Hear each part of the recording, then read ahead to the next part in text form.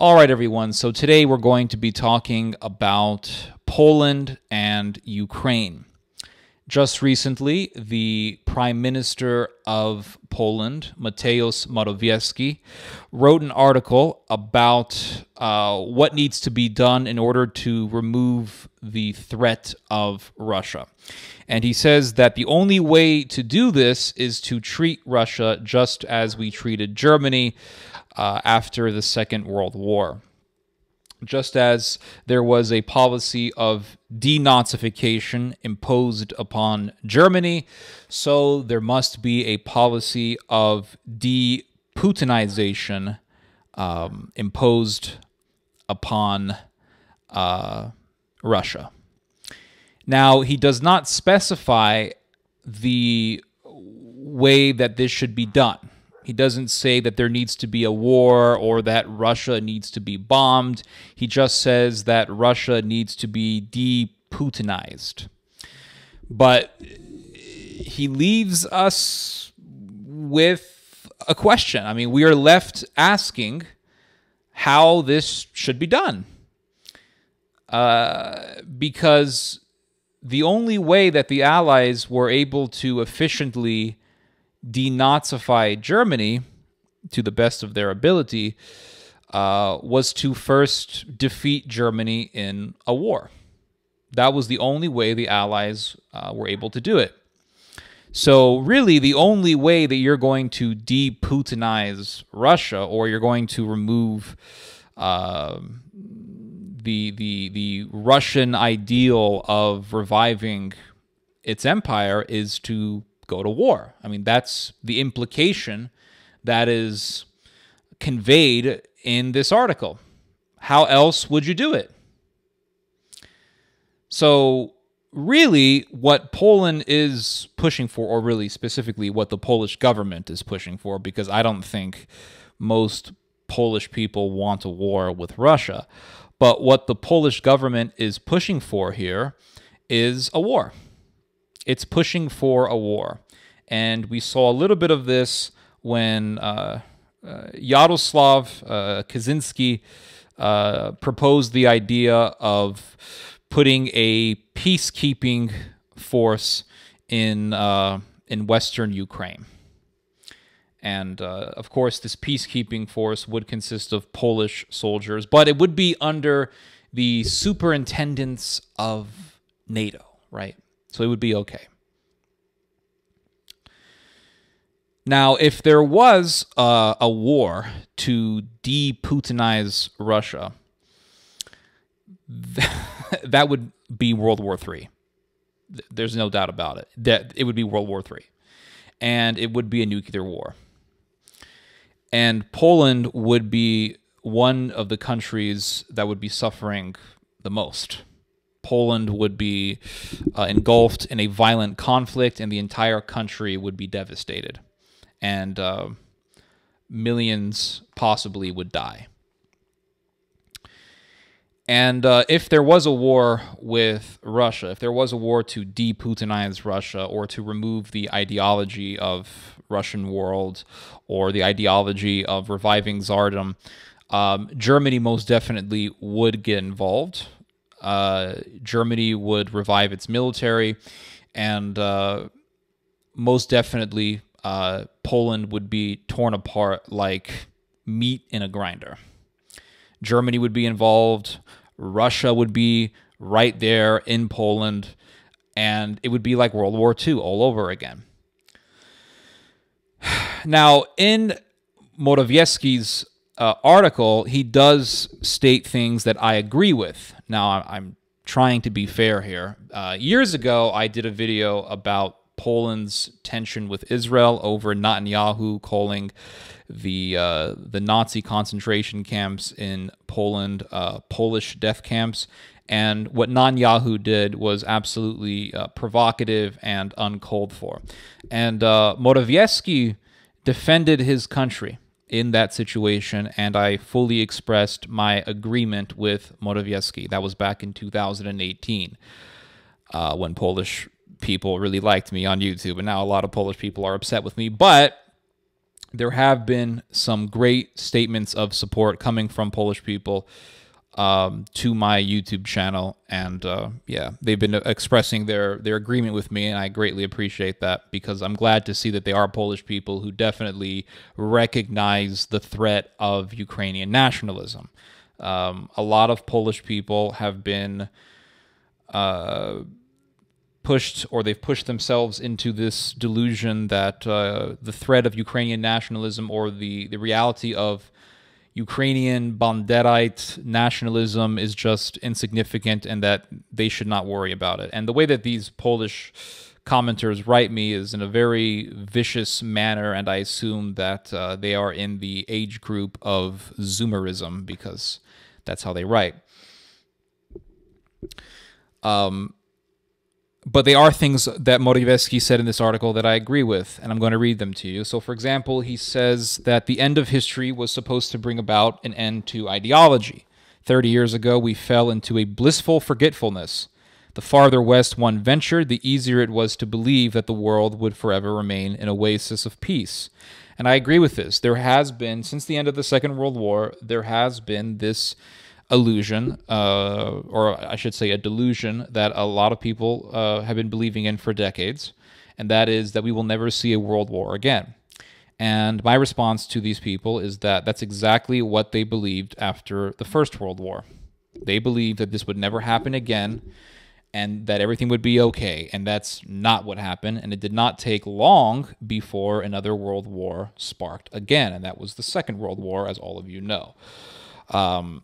It's interesting to point out that there was a non-aggression agreement that was made between Poland and Germany before Germany invaded Poland. So that's my response to people, to Polish people, when they say, "Oh, yeah, there's an alliance between Ukraine and Poland, and we've just made a security pact together and a trade agreement and blah blah blah blah." It's like, listen, when it comes to ideology and going to war, all peace agreements go out the window. There were agreements that were made between Japan and the United States before the Second World War, and all those went out the window. So I don't really take these agreements into serious consideration. But Mr. Morawiecki is correct here when he says that the world has been taken by this idea that we will never see a world war again, and it's the whole world is inebriated by this idea. The whole world is intoxicated by this idea. But that's quickly going to dissipate. The farther west one ventured, the easier it was to believe that the world would forever remain an oasis of peace. I already read that. Meanwhile, in Moscow, work was underway to resurrect the demons of history. Today, the cursed phantoms of the 20th century have risen again over Ukraine. Now,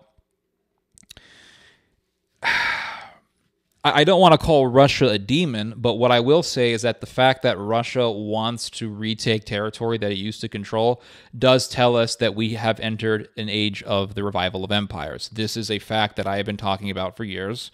I'm not going to exempt Russia from this, but we see Turkey in Syria, North Africa, Iraq, in the Mediterranean, in the South Caucasus. It's like, well, yeah, we see Turkey trying to bring back its world power and trying to reassert its position as a world superpower to be respected. Yep, we see Turkey doing that. We also see Russia reviving its empire as well. Russia has said that the reason why they invaded Ukraine is to denazify it, and it's to protect the ethnic Russians who live in the east. And I think, yeah, there's definitely truth to that. But ultimately, the real reason why Russia took Crimea was to retake territory that it used to control. I mean, it's not that difficult to believe. Countries will do this. Countries, once they get powerful enough, if they had a serious empire in the past, they will retake it. They will retake it. Makes you wonder about Russia and Alaska. Yeah, Russia's a lot closer to the U.S. than we think. Yeah. But that's what these countries that used to be superpowers would do once they get the opportunity. And Russia has had the opportunity. And I also think that the reason why Russia took Crimea is to get sort of like a preemptive advantage over Turkey in the Black Sea. So instead of Ukraine, which is not really an ally of Russia, obviously, and instead of Ukraine controlling Crimea, it would be Russia right there on the Black Sea across from Turkey. So I think that was just it was sort of a preemptive strategy taken on the part of Russia against Turkey, because I believe it's quite obvious that there will be a conflict between Russia and Turkey in the future. So Morawiecki is correct in the sense that we are seeing the age of empires return. We're seeing a revival of empires. Now, he says, in the end, he says that the cursed phantoms of the 20th century have risen again over Ukraine. I would say that the demons are in Ukraine, but he's not mentioning the demon here, Banderism. He's not mentioning this. Because I thought, okay, Ukraine, sure, ultranationalism is reviving in Ukraine, absolutely. Banderism, reverence for the OUN, reverence for the UPA, for the UPA, all of this is alive and well in Ukraine, especially in Western Ukraine. But he's not mentioning it here. So it's like, yes, the demons of the past are here. Now, he's trying to make it out that communism is here because Russia, the Soviet Union, controlled Ukraine, Soviet Union invaded Poland, so Russia is now reviving the Soviet Union. I don't really see it that way. The way I see it is that Russia is reviving Tsardom. That's how I see it, because pure communism is a hatred against religion, right? A part of communism is not just the control of the means of production. Pure communism is also removing all religion, outlawing all religion. This is why at one point in time the church was outlawed in Russia until Stalin allowed freedom for the church in order to spark the morale of his soldiers, because who the hell wants to die for atheism? But real communism is removing all religion. Islam, Catholicism, Eastern Orthodoxy, all religion must be removed. But that's not what's happening in Russia. In Russia, you have thousands upon thousands upon thousands of Eastern Orthodox churches throughout the country. Many new churches have been constructed in that country. The church is very close to the state. This is not communism. This is not communism. Yes, there is a lot of reverence for Joseph Stalin in Russia, and that is definitely a problem, and I'm not going to support that, and I'm definitely not going to hide it. But when you look at what is physically taking place, what is actually transpiring in Russia, what we're seeing is Tsardom. Because in Tsardom, you had the state, but you also had the very influential Eastern Orthodox Church. This is not communism.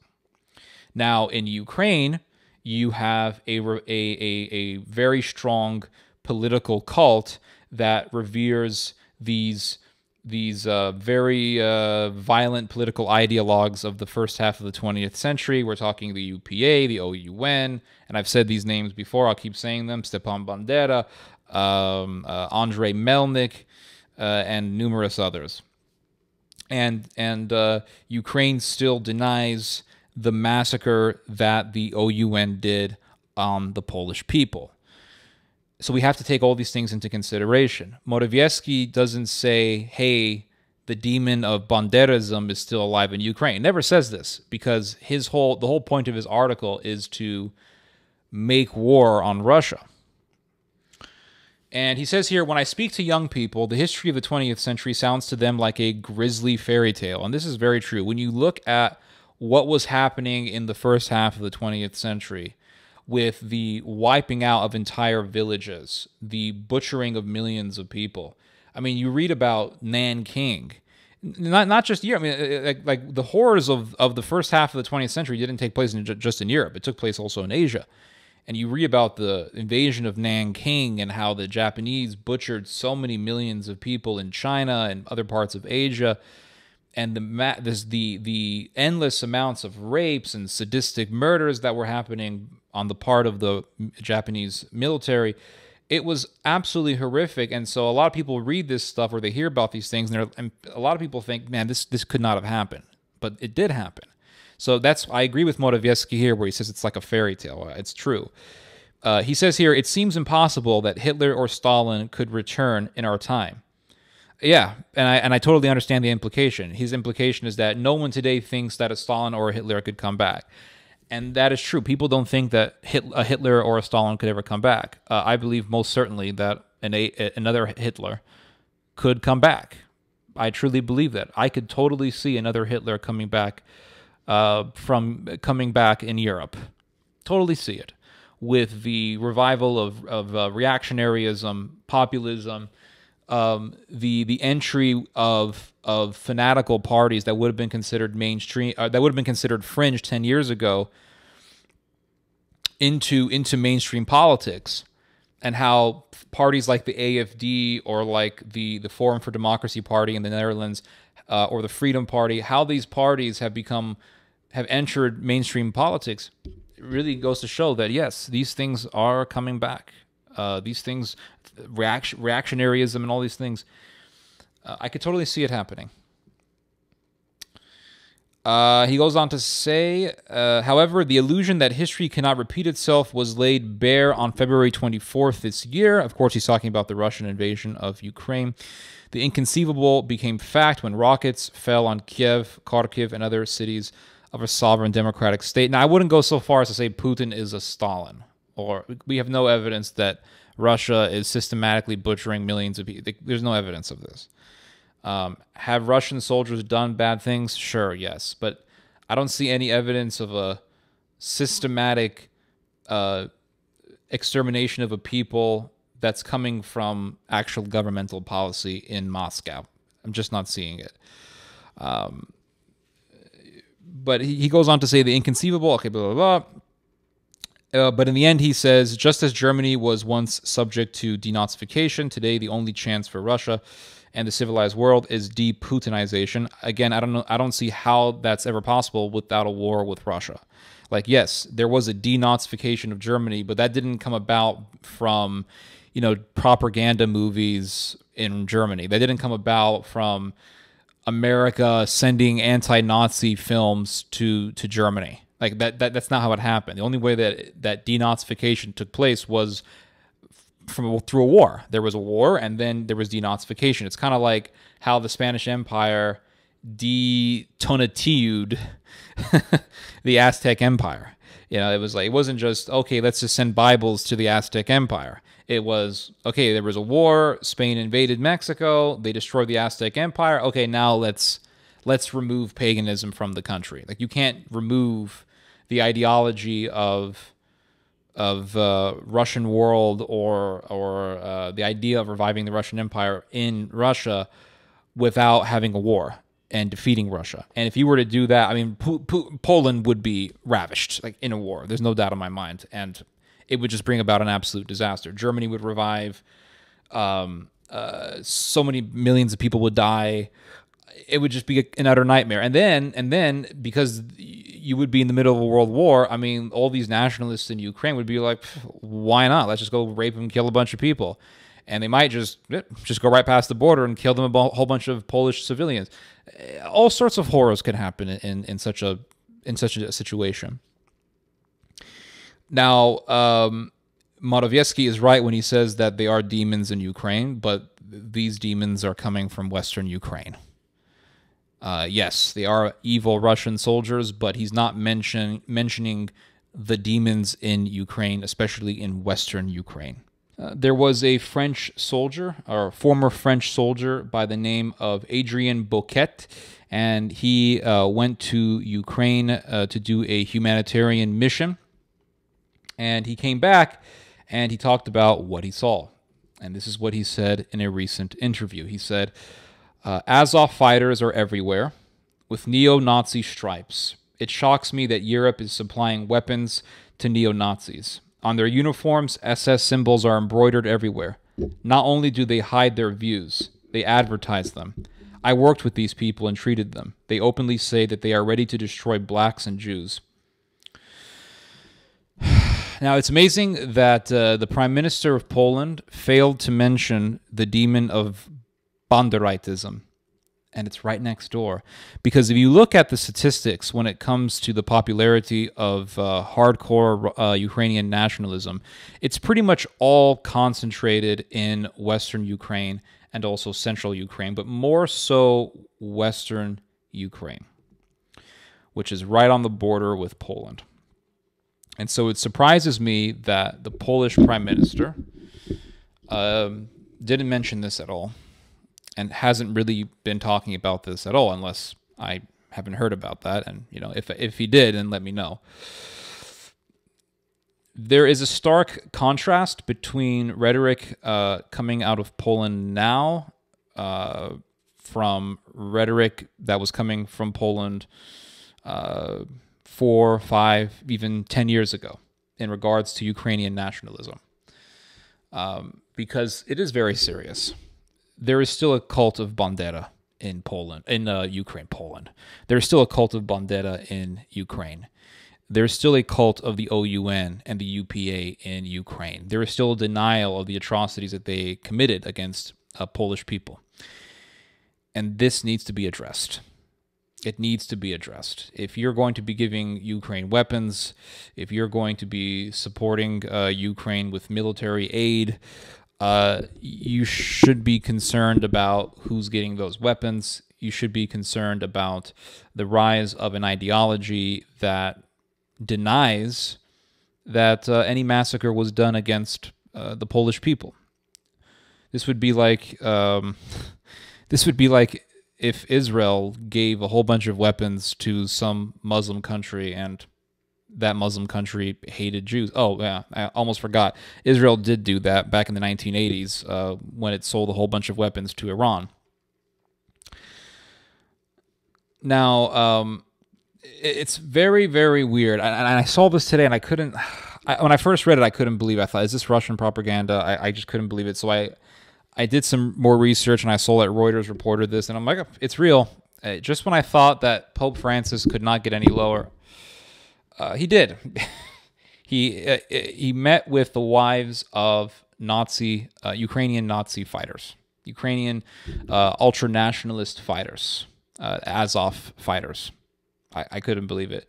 But yeah, he did. This is a quote from an article that was published by a publication called Kant. And it says here, at a meeting with the pontiff, the women asked the head of the Vatican to persuade Russian President Vladimir Putin to release their husbands. He could have met with anybody. He could have met with anybody from Ukraine. He could have met with just like normal Ukrainian civilians. But he had to meet the wives of Azov battalion fighters. Now, I don't know if Francis knew who these women were, who their husbands are. I'm not sure if he knows about Azov. It's possible that he was just told by whoever is in charge of him, the people who are really in charge of the Vatican. It's possible that they told him, okay, Papa, you're gonna go over there. You're gonna meet the wives of the Nazis. Okay, you're gonna meet the wives of the Nazis, and you're gonna do it as I say. Okay, very good. Okay, go do that now. Because it seems to me that this Pope is just controlled. But it's a reflection of something. It's a reflection of the West. What do you mean it's a reflection of the West? I mean, there seems to be a pattern here of supporting fascists and supporting fascism. You can go all the way to the Cold War, and you will see that the Cold War was riddled with these little operations of backing up neo-Nazi and ultranationalist paramilitary groups in Europe or in Central America. And it reminds me of something. It reminds me of Mykola Lebed. And this just came to my mind. Mykola Lebed was the true orchestrator for the massacre of the Poles in Volhynia and in East Galicia. You see, Stepan Bandera was evil, right? He was involved in the assassination of a Polish official. He wanted to remove all of the Polish leadership in Volhynia and in East Galicia and in Lvov. He wanted to remove all of the Polish academics. He wanted to destroy all of the leadership and the academics. But I couldn't find, if somebody could help me with this, I could not find any quote from Bandera directly ordering the massacre of Polish civilians. I find a quote from Bandera I found a statement on an order from the OUN to remove or to destroy the leadership and the academics, which would imply killing Polish leaders and academics. But I couldn't find anything from Bandera saying go out and kill every Pole you see. Does that mean he didn't do it or he didn't want that? No, it's possible that it's more than likely that he did want the slaughter of all of those Polish people, because a lot of these leaders who orchestrated massacres, they would not directly order massacres because they didn't want anything attributed to them. But Bandera was definitely evil. He was the leader of the OUN, or one of the leaders of the OUN. He, alongside Andrei Melnik, made an alliance with the Third Reich. He wanted to remove all of the Poles from East Galicia, from Lvov, Volhynia. He wanted to remove the academics and the leaders and any Polish person who refused to Ukrainianize. He wanted to remove all Polish culture. So he wanted genocide. He wanted ethnic cleansing. Like, there's no doubt about it. He was evil. He was very evil. But Mykola Lebed is a little bit different in the sense that we have direct evidence showing that Lebed wanted the slaughter of all Poles in Volhynia. This is why some Polish person told me, wrote a comment on one of my videos a couple of months ago saying that, or it was about a month and a half ago, that Lebed was the guy who orchestrated the slaughter. I looked into this, and yeah, it's true. Melnik, of course, was involved, but Lebed was a guy who directly ordered the wholesale slaughter of Polish civilians. And whatever happened to Mykola Lebed, this butcher, this massacrer, whatever happened to this guy? He died in a peaceful retirement in the East Coast of the United States. In fact, you can find his gravestone in New Jersey. Why was a mass murderer allowed to enter the U.S. and live a peaceful, calm, tranquil retirement? The reason is because the United States wanted to use Mykola Lebed to promote anti-Russian propaganda amongst the ethnic Ukrainians living in the United States. And he was also doing, I believe, the same thing in Canada, because a lot of the Ukrainians moved to Canada after the Second World War. So that really goes to show it's a reflection of something, that in the West there is this pattern of using fascist and supporting fascist. And they see it as a means to an end. Anything to destroy Russia. If America had to support radical left-wing militants to go against Russia, America would do it. They don't care who these people have murdered. They don't care how many people they've raped. They don't care. So it's the same thing with the Vatican. I'm not saying the Pope woke up and said, I want to be with the wives of Nazis, but the Pope hung out with these people. And it's really a reflection of the institution of the Vatican itself. I think this Pope is control. I don't think he was in charge of this. But I think somebody in the Vatican said, let's help Azov. Let's help Ukraine. Because it's part of NATO policy. And it's almost as if the Vatican will follow NATO policy. Not all the time. I mean, the Vatican was against the Iraq War. But in certain instances, you see this sort of thing. In fact, they were members of the Catholic clergy who were even supporters of the slaughter of Serbs by the Ustasha. It's very sad. Now, going back to Morawiecki's statement about demons in Ukraine, the ultranationalism has quadrupled in Ukraine. There was, and this is not from Russian media. This is from Polish publications. I searched through the Polish internet today, and I found some articles here. And this is an article. It's from a Polish publication called Kresy. It's from May 5th, 2022, so very recent, which really goes to show you that there are people in Poland who recognize this dangerous reality. And this article says that the rating group is a study group in Poland. It says or in Ukraine, I don't know, but it's a study group. And it says the rating group emphasizes that this year's survey showed a clear increase in the positive attitude towards the Organization of Ukrainian Nationalists, OUN, and the Ukrainian Insurgent Army, UPA. The percentage of Ukrainians who consider members of the OUN UPA to be participants in the fight for Ukraine's state independence has increased significantly. Since 2010, the scale of support for the OUN UPA has quadrupled. The greatest number of supporters of recognizing the UPA as participants in the fight for Ukraine's independence was recorded in the West, 89%. So 89% of those surveyed in Western Ukraine have a favorable view towards the UPA and the OUN. And in the center of the country, 82%. 71% have a positive attitude towards UPA soldiers. Surveyed Ukrainians, of which 40% unequivocally positive. So, 71% had this positive view, and of that, 40% have an unequivocal positive attitude, if I'm reading this correctly. It is most visible in Western Ukraine, 86% positive, including 60% definitely, and the central part of the country, 75% including, 41% definitely. The least support was recorded in the east and south of Ukraine, obviously. Why? Those are where most of the pro-Russia people are. But even there, the positive ratings are clearly above 40%. The largest number of people criticizing the OUN UPA are recorded in the East, 28%, 17% by far.